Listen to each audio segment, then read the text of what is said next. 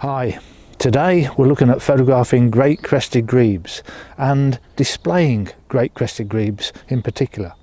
Now go onto YouTube and search for great crested grebes displaying and you'll find some good stuff, but you won't find masses of it.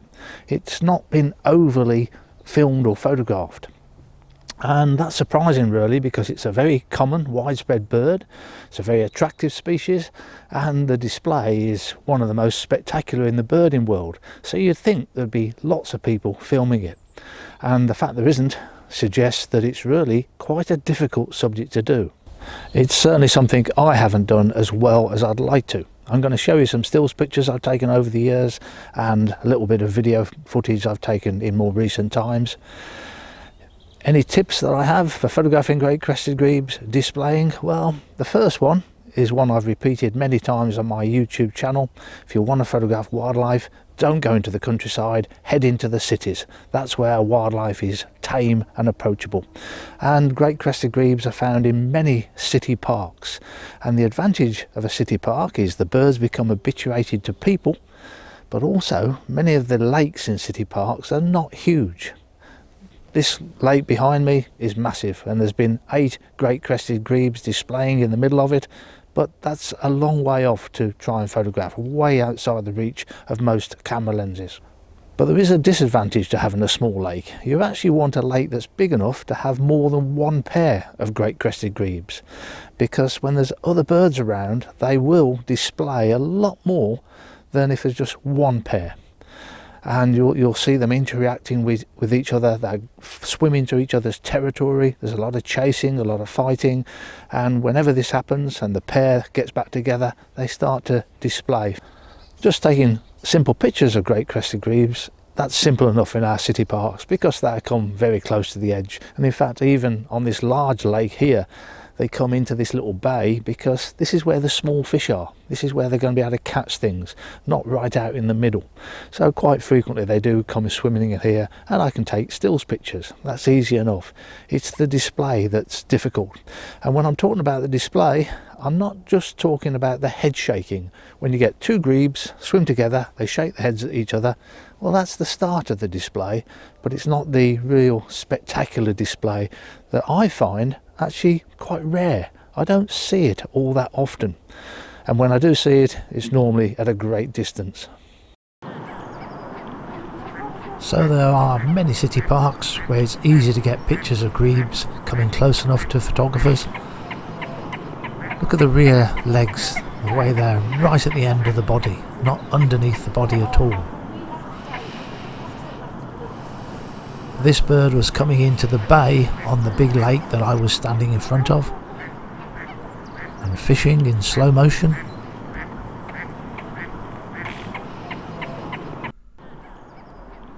Hopefully it comes up with a fish.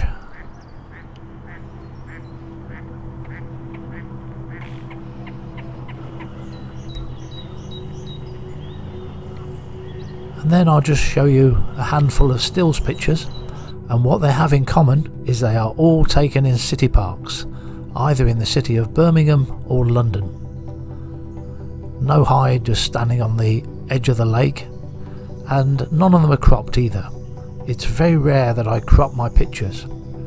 That may change if I get one of these cameras like the Sony A1 or the Canon R5 that has these huge files. Headshots even, they come close enough for those.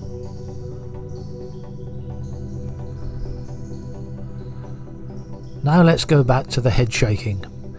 This is just 2 birds who have been separated for a few minutes, and when they come back together they greet each other.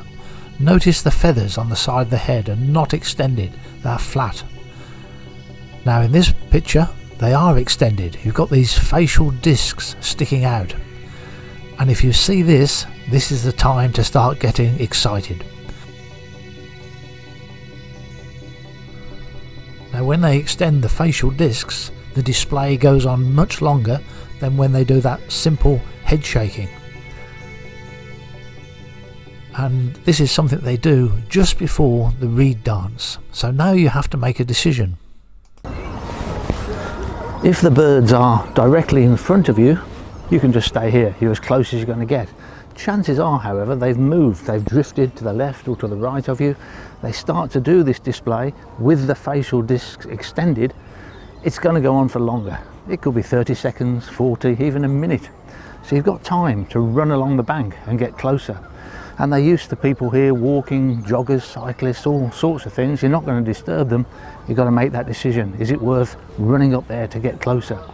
Well, this is a pretty rare event in my experience, so it's definitely worth the while. I'm going to run up there, get a little bit closer.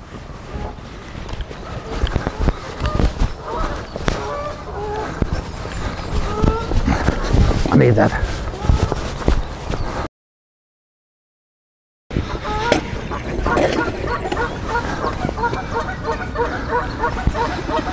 So I'm a little out of breath, but by running 20 meters up the bank, I'm 5 meters closer to the action. And come on, be fair, that wasn't bad. For an 89-year-old who's had a hard life, that was pretty good. The stall, by the way, is not really for comfort. It's important I'm in the right position, because when you're shooting with a telephoto lens video, you get a lot of vibration. And as soon as I touch this handle, I'm likely to get vibration, even though it's a very good Satchler fluid head. But if I'm in the right position, it's easier to be able to grab the handle and gently move it. It's very important that the facial discs remain extended until the birds separate. If they fold them before they separate, they won't do the weed dance. But here they separate, they immediately dive under the water, and both of them come up with some weed, hopefully. Which reminds me, it's my wedding anniversary tomorrow. I must buy my wife some flowers. In fact, the bird on the right dropped its leaves before they met up.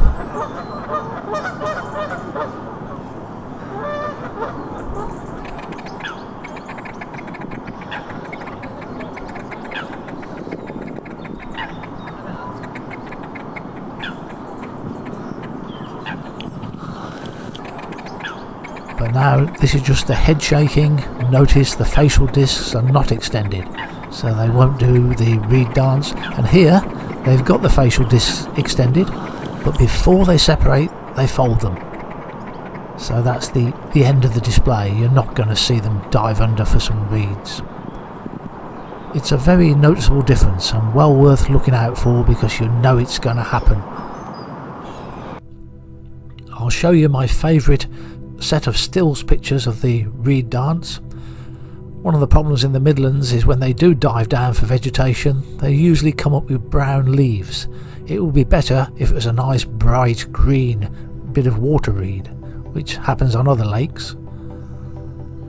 And occasionally, of course, they come up with litter.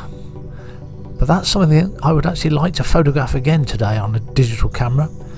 It could be a very successful picture if the two grebes came together with litter in the bills. Perhaps better still, one of them comes in with litter and the other comes in with a condom.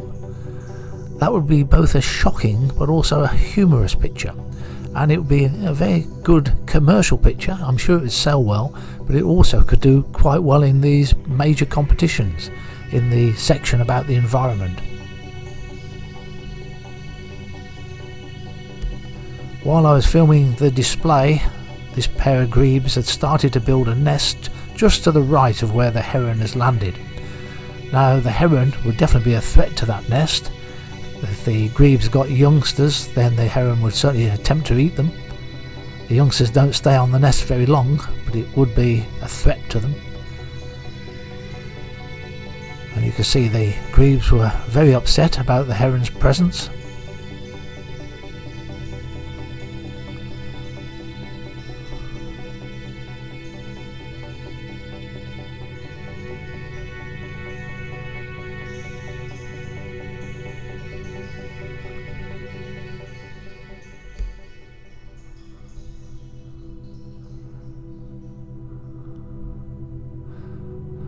But the heron was only there to collect a bit of nest material.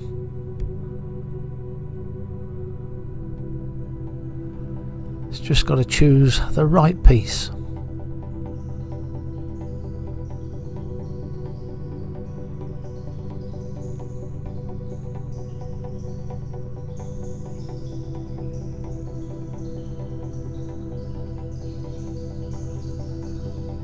I guess that wasn't it. Something more substantial.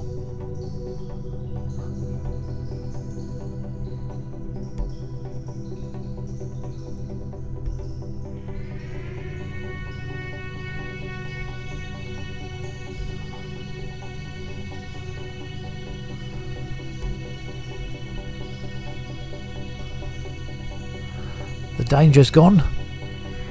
Now we can get down to a bit of mating.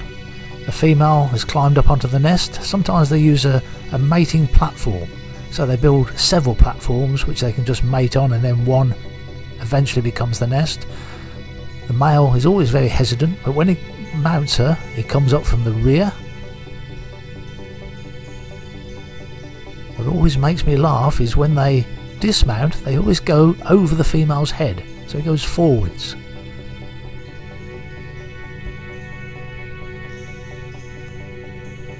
And now I'll show you a sequence of stills pictures on a nest which has just hatched the youngsters, and this was very fortunate. It's in the same location as that previous sequence with the heron, but much closer to the near shore and right next door to a fishing platform. So I could lie down on the wooden platform, again didn't need a hide, they're so used to people, and get nice pictures of them very, very close up. Here the young are on the parent's back, which is a very common sight. And thanks for watching.